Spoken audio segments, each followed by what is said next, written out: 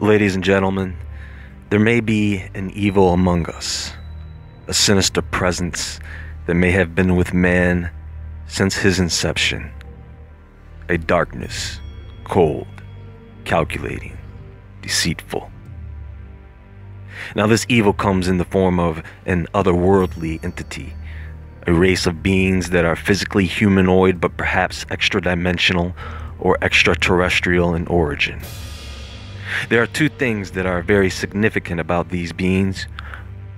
One, they are believed to have at some point mixed their genetics with ours, leaving a few living descendants still here among us. Two, they are described as being reptilian in appearance. Yes, the reptilians, one of the most notoriously malevolent races of alien beings to have ever existed. Is this all purely science fiction? Or is it hidden truth that our ancient ancestors all tried to warn us about? Maybe this is about more than shape-shifting creatures. Maybe it's really about shape-shifting the truth.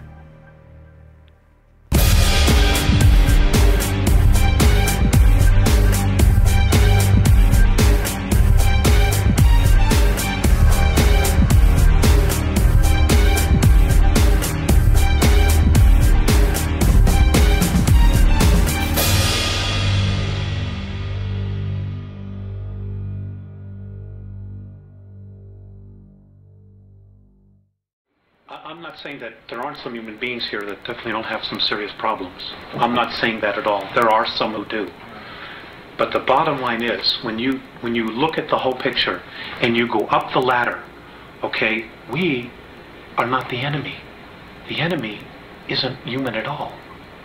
But it's pushing all our buttons so that we're so busy looking at each other and so neurotic about each other that we're not looking at the real reality here, the real cause, which is another race or races that are here who are totally playing games with us, feeding off our energy and hoping that we destroy ourselves so that they can keep the planet for themselves. And really, let's say who it is again. It's the Orion group. It's the Orion group. It's a group that is on its way here now from Alpha Draconis. They're the real culprits behind this whole deal. Alpha Draconis or Orion, or both those? Alpha Draconis, they're the real culprits behind this whole thing. Above the Orion group? Yes. Okay. Yes. So then there's Orion, the Orion group, then you've got the Greys. So, there are several stories behind the origins of the reptilians. Before we get into that, understand that the existence of extraterrestrials, or whatever you want to call them, we do not know everything just from what was left behind. Artifacts, ancient texts, ancient structures, historical figures, fossils. In other words, what we have found leaves things open for speculation. So when you're listening to someone discuss these subject matters, myself included, anyone discussing reptilians, there are really two types. Those who are not sure, and those who are so sure that they express this as if what they are saying is in fact a fact. How many times have you heard someone, a well-known author, theorist, journalist, whistleblower, researcher, discuss aliens as if they lived with them for 50 years? Some of these people seem to know too much. But at the end of the day, it does not matter, because you will ultimately make up your own mind as to what is the truth. With all that said, this is the Draco star system, the dragon. Yes, I know this is going to sound like I'm talking about a comic book, but I'm going to try my best to stick to the basics. And this is an actual star system which, for many of you, is already understood. It is the 8th largest constellation and can be seen in the northern sky all year. The reason it is called the dragon is because the constellation is entangled in the stars like a slithering snake or serpent. It has 14 main stars, which of course have varied distances from Earth, ranging within 70 to 400 light years from Earth, which is a fairly close star system. It is also an area in the sky where you could see the Cat's Eye Nebula, the Spindle Galaxy, the Draco Dwarf Galaxy, and several other celestial bodies. Now I'm going to tell you the story. Pay attention because it is going to resemble other stories that you have heard before. I don't want to get into all the different races of aliens, but apparently there are many races of aliens, and these races seem to have a structured hierarchy, very similar to what we already are familiar with. They have founders and councils, a royal class, a warrior class, a working class.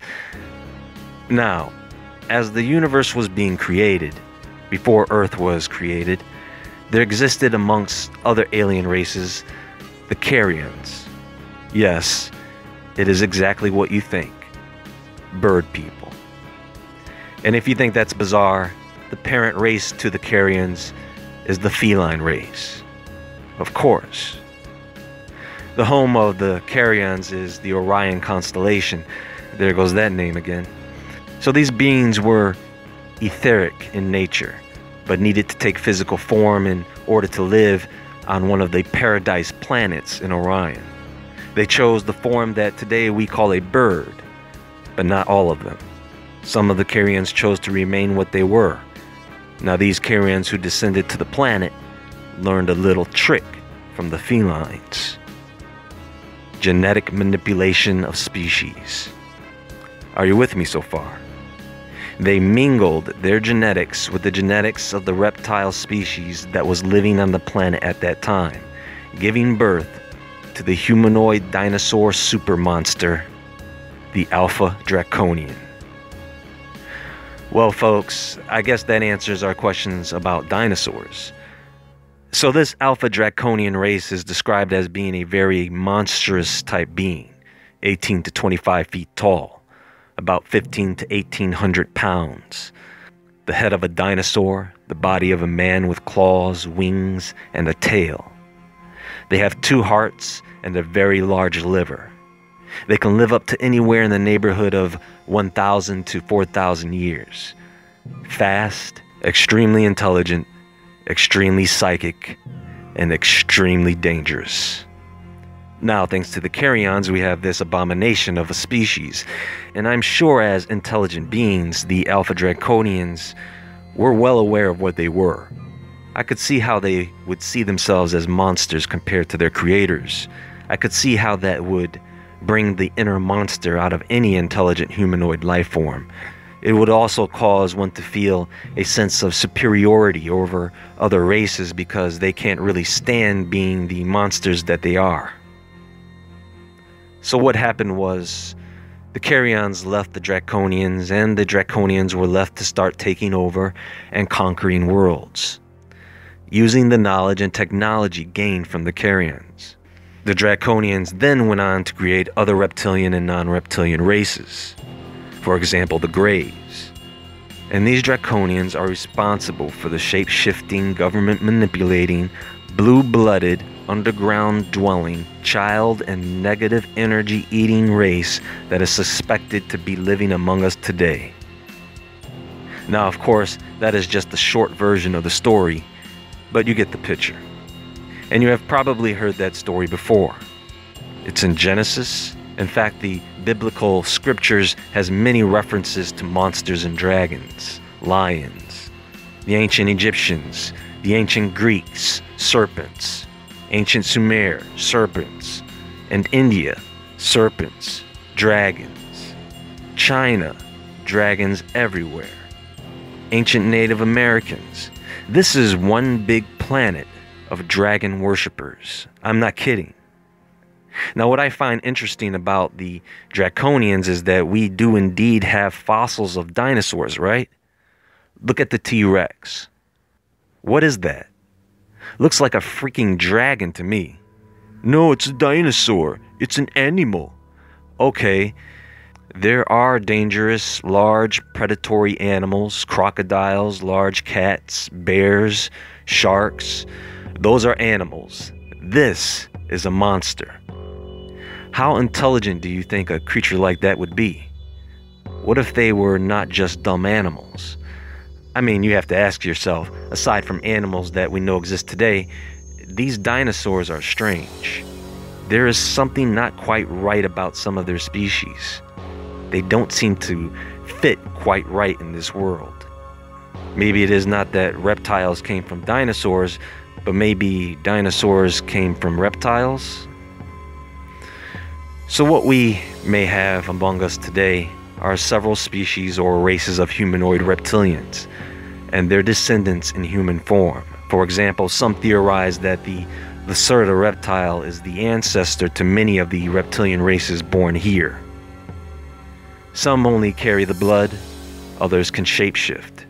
Some live underground, some are amphibious, which is a reference to mermaids and mermen, and the reptilian agenda is of course domination and dominion, control of the masses. These beings not only believe that they are better than us, they believe that they are rightfully the owners of this planet, and we are nothing but food, cattle.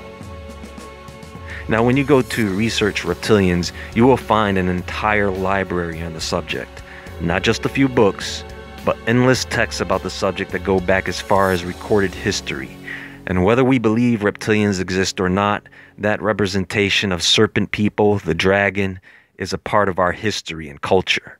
And it does affect our lives, as we often don't realize exactly what it is we are doing. How many people you think died in the name of some reptilian god? Or do you think they were chopping people's heads off every day at those pyramids in Central America? I mean, the serpent is a medical symbol, for goodness sakes. Who came up with that bright idea? And we still use that symbolism almost religiously. Why? This is representing the path up to God through serpents. We have ritualistic shaman dancing with snakes. I don't know why people like dancing with snakes. It is strange. Better yet, look at East Asia. The dragon is heavy in their culture. I mean, deeply embedded. They name food after it, and we love it. We do. Now, why is it that we enjoy watching children with dragons? The never-ending story, Pete's Dragon, How to Train a Dragon. You get the picture. I'm sure you could name a few yourself. So the idolatry of serpents is definitely all around us. The serpent has slithered its way into almost every mythological or religious narrative there is. Why? Many of us, in fact, believe it was a serpent that started all our problems today. I would say that there is something to this reptilian matter. But what is it? I gather most of you should have a basic understanding of fallen angels and how they descended to earth and mingled their seed with that of humans and animals, or something of that nature. And today the fallen angels are working behind the scenes to further their agenda. So wait a minute. Are they working with the reptilians like some idiot human would? Do they even get along? I don't think there is enough room for the both of them. Folks, you can't tell me there are evil reptile aliens and demons. That's too crazy. You can't have both. So I am just going to assume that these reptilians and what people have been seeing and what people have been contacting are all the same type of beings. Demons, fallen angels, all the same. The only difference is that these reptilians are supposed to be solid, non-etherical, physical, three-dimensional beings that are stuck looking like reptiles. But don't evil spirits have the ability to take any desired form? I mean, the way people described shape-shifting reptiles sounds like some kind of possession.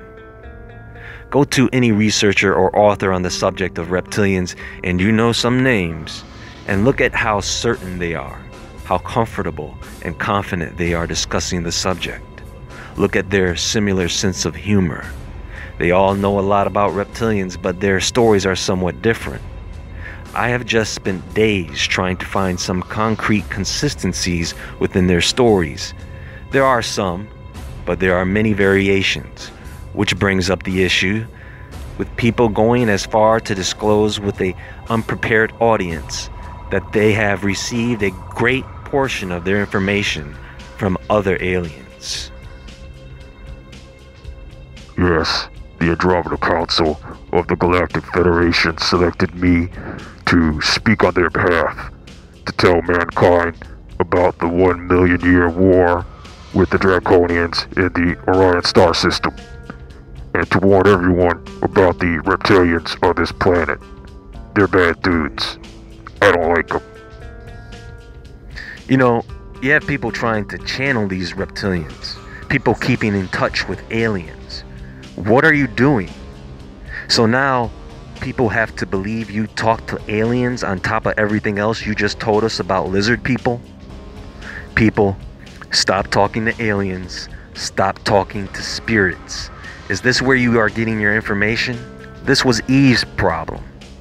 You would think one would consider that they are in fact talking to a freaking serpent. Of course, there is more to it than that. But was it something else in the form of a serpent? Or a serpent in the form of something else? Maybe the form of something she could trust besides a snake, or any talking animal for that matter. Perhaps it came in the form of something more pleasing to her.